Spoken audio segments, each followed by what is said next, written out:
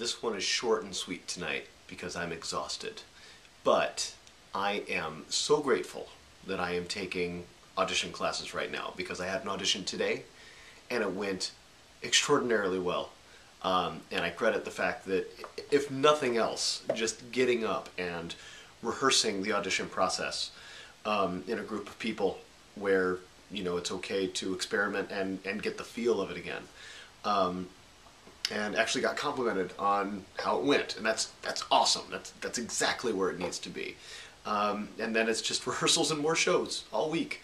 So, living the dream. But now I'd really like to go to bed. See you tomorrow.